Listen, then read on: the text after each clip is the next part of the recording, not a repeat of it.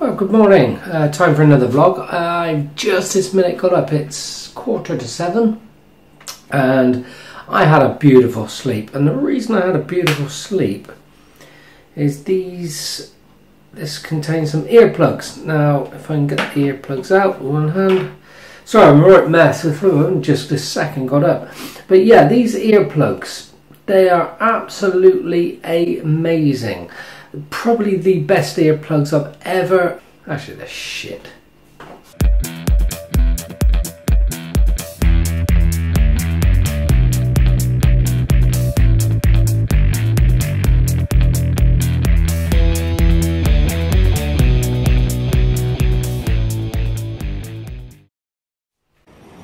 Well, that was just a little joke about sponsored videos, really, which brings me to the first kind of topic I wanted to cover today. And it's a little kind of pet hate, really, about YouTube and some of the people that I watch on YouTube. What I really hate is when somebody states that YouTube is their business. It's like, hi guys, I've been really busy. I've been setting up my new business here on YouTube. You know, it's taken all my time. At the end of the day, I'm sorry to say, but YouTube isn't your business. It's just not. It's not your business. It's Google's. It's one of Google's many businesses, and it doesn't belong to you. If you're going to set up a business, then, you know, to me, setting up a business is selling a product or a service which you own, you manufacture, you make, you sell something that you're in complete control of. And unfortunately, you're not in complete control of anything that you sell or do on YouTube, and it is not a business.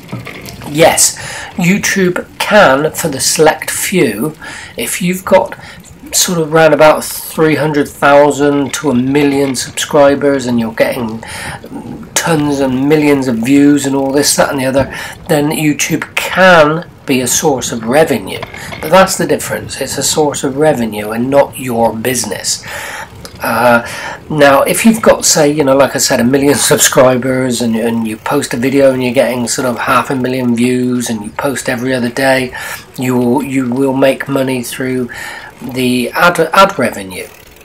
You can make money through when you've got that amount of people. You can, you know, put up a PayPal donation just to help you out. You can do a Patreon page, because with that amount of subscribers, you only need a small percentage of 1 million people to join a Patreon page.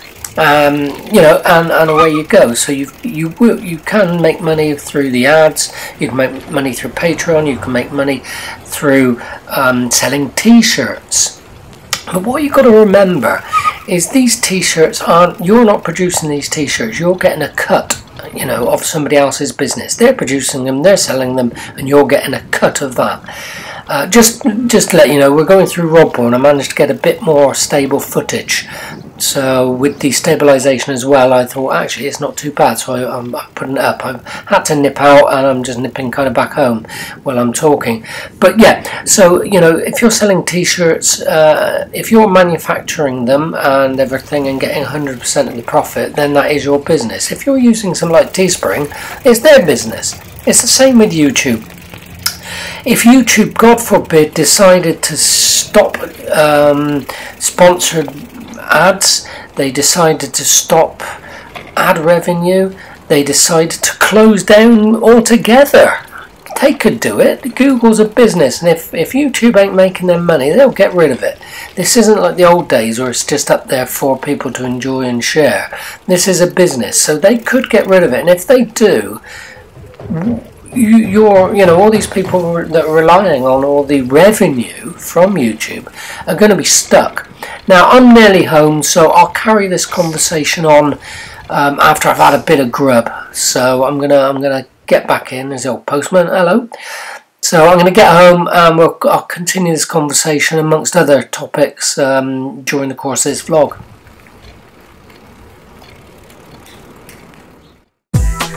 Well, I've got some real clean food today. This is just simply boiled rice, green beans and boiled chicken. Yeah, boring. Got a bit of chili sauce on top, but super clean, super healthy.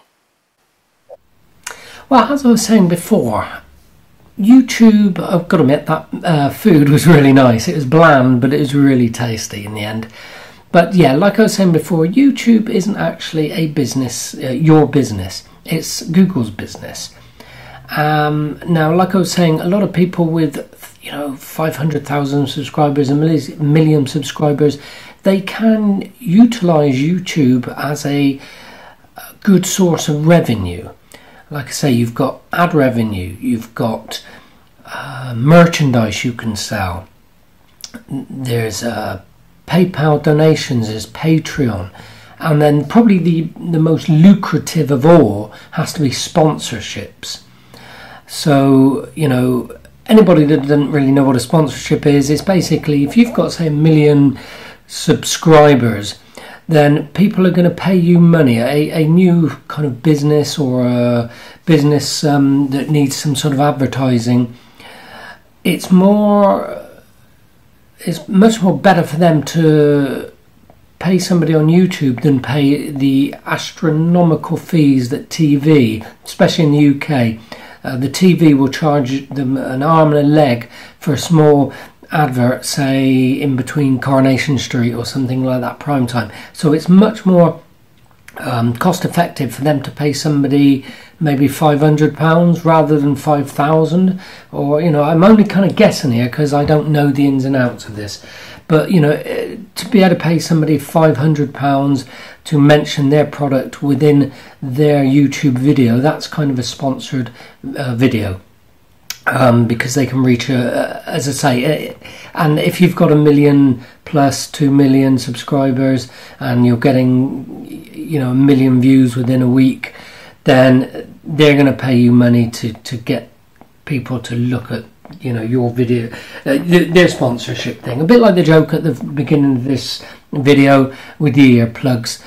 That could be true. I could end up bullshitting you about some sort of earplugs just because they paid me 200 quid to do so. And that's kind of, probably the most lucrative way of making money through YouTube. But like I say, it isn't your business.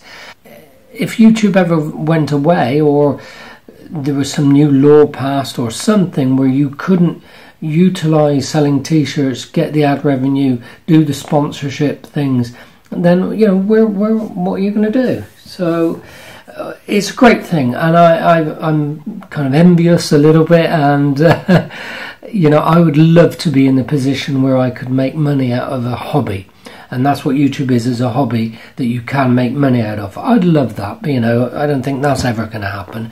But so I'm not against it, but what I am against is people that still say it's my business, And I guess some of these people with 1 million subscribers probably could sort of say it's their business, This coaster is probably the best coaster I've ever had. I'm not getting paid. Ugh. No, but it isn't really their business, it's Google's business. But I guess they could, because they are probably making so much money.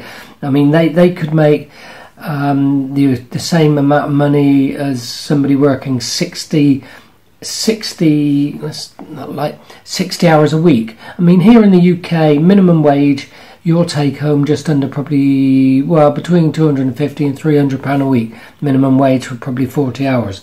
So some of these people with 1 million plus subscribers, they could do a sponsorship on a cardigan or a bit of clothing that they don't really wear. Number one, they'll get the clothing for free, and number two, they'll probably get the equivalent of two weeks' wages of the average person for doing a 5 to 10 minute video, which they enjoy doing. So rather than working 80 hours, instead of working 80 hours slogging out in whatever you're doing, office, factory, warehouse, whatever, 80 hours of your time, your life, gone into earning the same amount of money as somebody on YouTube for doing a 5-minute video. I've been talking about this for 5 minutes. That's how long it would take me to earn the same amount of money as somebody busting their balls in some place for 60, 80 hours. So it is good for people that can do it. But like I say, it isn't their business, and it can easily be taken away. As much as it's given to them, it can be taken away at the drop of a hat. So, you know, that's my little gripe. Anyway, I'm going to wrap this gripe up now. It's a beautiful sunny day out again, and it doesn't look like there's any rain on the cars. I've checked the weather online. The sky is blue and clear. There's no cloud. When there's cloud, there's always mischief, Mother Nature's mischief. But when there's no cloud, then you're usually in for a good day. So I'm going to get out and have a little look around, and I'll bring you guys with me as well. Catch you later.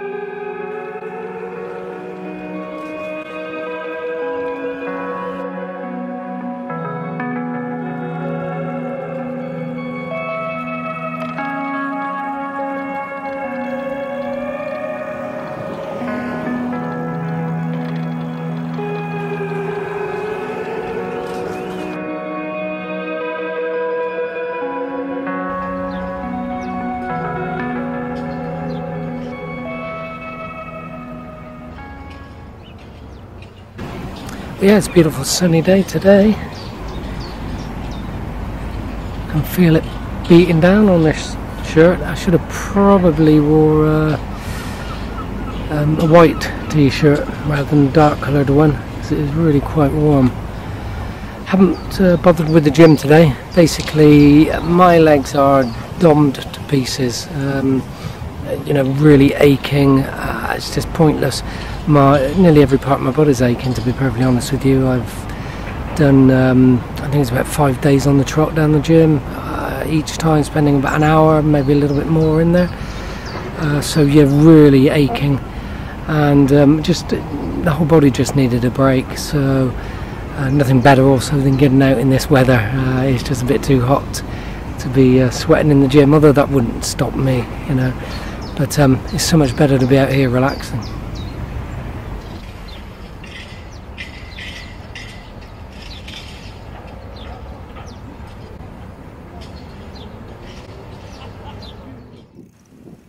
Well, I didn't film everything in the countryside. It's nice to do vlogs, but it's also nice to actually enjoy the moment and not have to keep thinking about getting footage and stuff like that. So I'm on my way home, and it will be time to rustle up some grub. I'm not too sure what, but we'll see soon. So I decided to have a Chinese meal. This is, I cooked the rice and added obviously the peas, but the meal itself was just a ready meal frozen from Iceland. Chinese ginger spring onion chicken. Absolutely beautiful though, really nice, so I'm going to tuck in. It's been a sweltering day today. It is really hot, and it's supposed to be even hotter tomorrow. Obviously you'll see this if you're in the UK kind of like a week later. I tend to do my filming maybe over 1 or 2 days, and then edit it, and then usually a week later after filming upload it.